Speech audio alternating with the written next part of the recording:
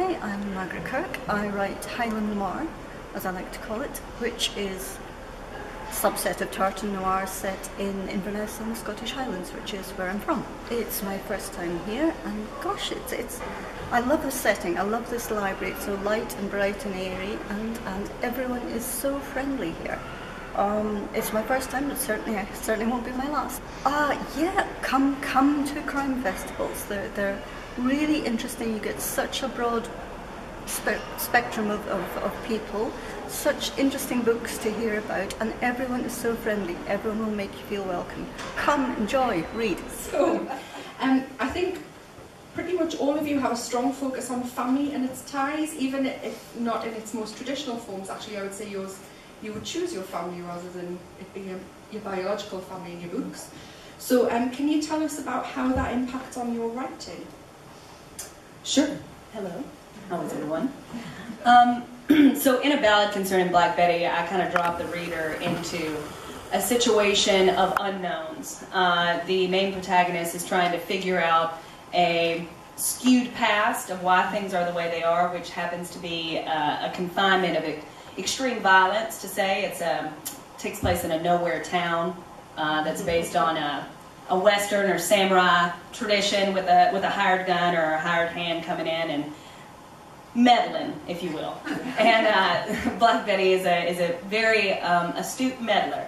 And so there hasn't been a lot of uncovering of truths as to why, per se, a war is occurring.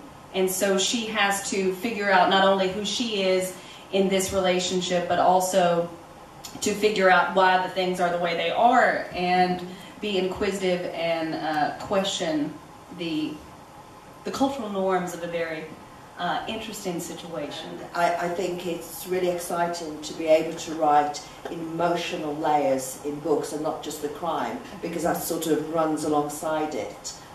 Yeah. Yeah, I mean, I agree. What you say, I think it's important. It's the characters that are important, and especially in crime, I think as well. That's what draws you into it. There's no tension or history or anything in a crime novel if you actually don't care about the characters or are interested in what happens to the characters.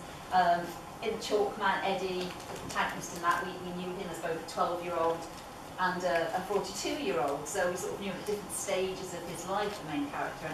And his family were very much part of that. Almost in the fact that, I think in the Chalkman though, it was about a group of kids who in a way were their own little family, their own gang.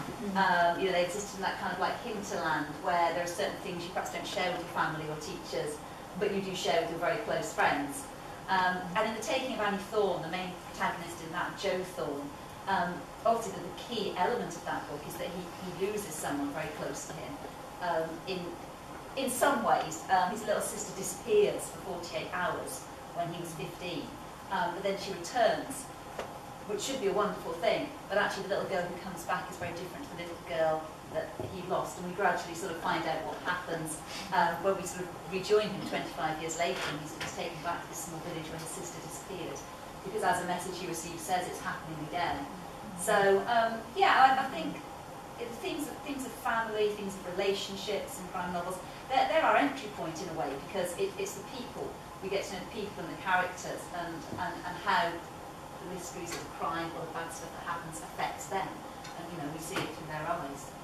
And I kind of feel, picking up on what you said, Kaz, about returning, or the past returning to haunt you decades on, and I feel that's also something that ripples throughout all of your novels.